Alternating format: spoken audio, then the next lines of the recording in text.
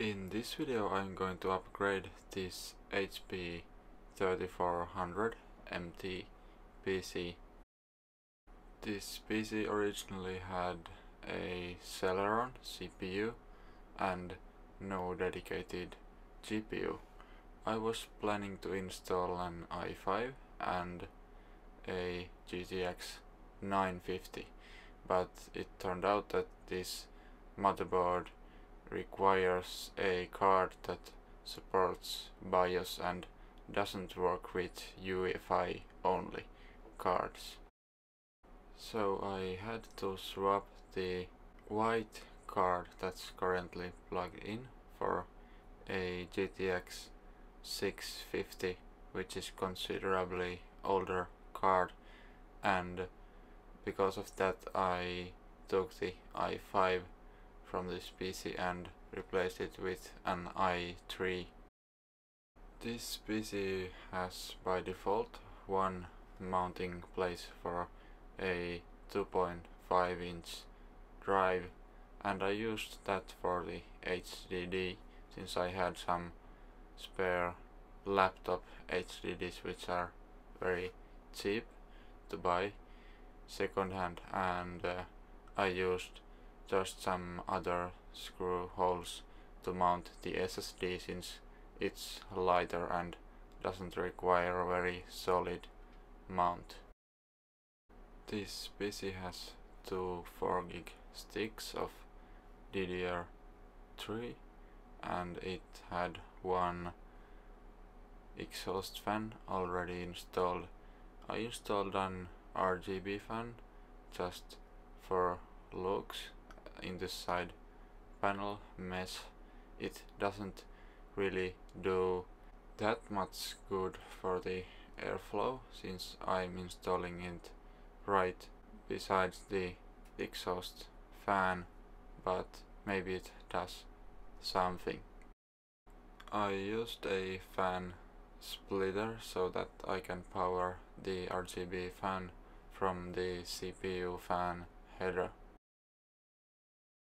After getting the fan in place, I just fitted the side panel back on and removed the Celeron CPU sticker and Windows 7 sticker from the front panel.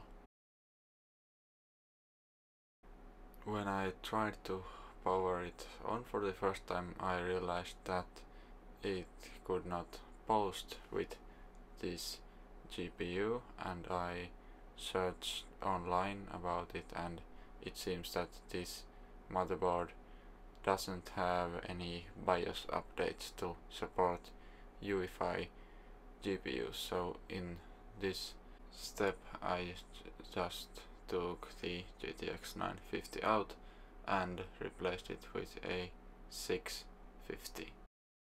With that older card it started up without problems. I also took one perforated PCIe slot cover from a Dell computer and put it in here since the GPU doesn't have very good cooling in this case. I expected Fall Guys to run quite well on this PC since it has been able to run on way lower hardware I've used before, and it works okay when using lower settings. The FPS stays quite stable and the game is very well playable.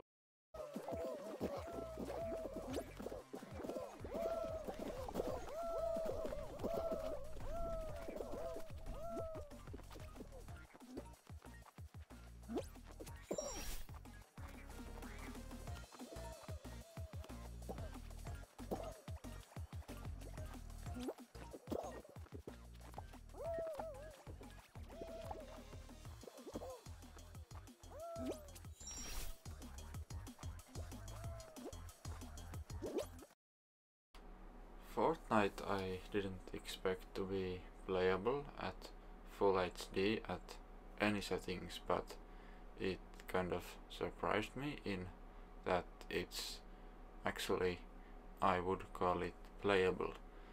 It stays above 30 FPS all the time, which doesn't sound that good, but since it's stable, it is indeed playable.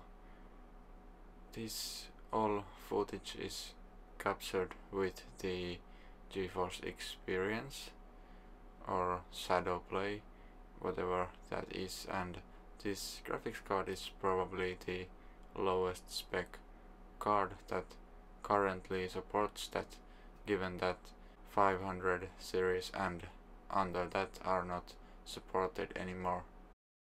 All the games are running especially well on this hardware, considering that shadow play should have some performance penalty, although a minor one, but it should probably be more considerable on the lowest hardware possible.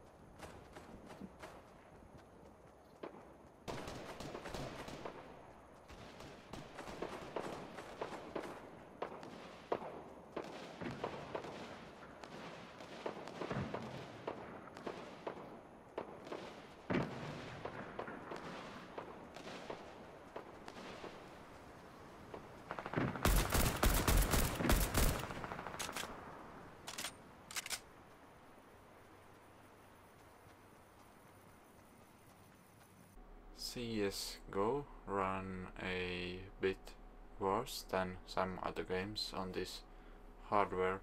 You can see in the top corner the FPS counter turning yellow all the time, so the FPS isn't that high on this PC, but depending on standards this could be called playable.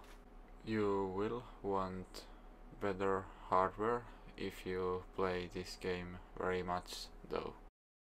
And just to show one game which is too much for this hardware, I chose Kingdom Come Deliverance as the last game to test.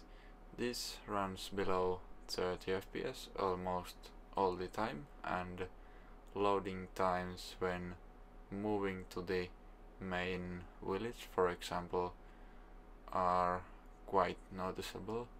This isn't a really good gaming experience, even with the low settings I have.